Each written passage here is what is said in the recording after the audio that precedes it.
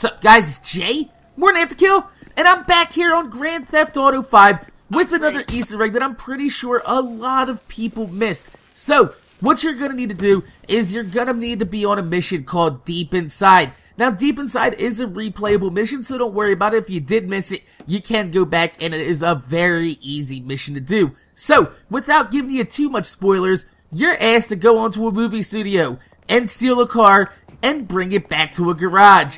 Now, you're going to be treated to some really funny dialogue and a little bit of shit on this mission, but once you get back to this garage and you pull inside, you will see all the way in the backhand corner, there is a chalkboard with a black light shined on it with all the names of the cars that you are going to have to be stealing for this guy.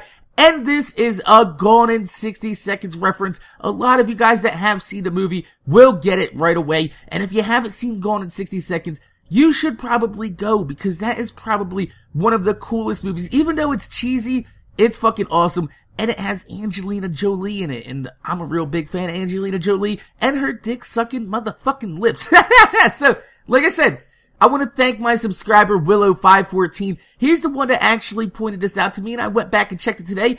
And yes, it is there, and it is awesome. So, all you guys that are out there Easter egg hunting and looking for all the different references in the game, make sure you go to Deep Inside, do the mission, and at the end, you will be treated to an awesome Gone in 60 Seconds cutscene. So, like I said, my name is Jay MorninAfterKill. Make sure you guys really comment, subscribe. I want to thank you guys for watching. If you could leave a thumbs up on this video, I would highly appreciate it, because it gives me motivation to make more videos for you motherfuckers that watch my motherfucking videos.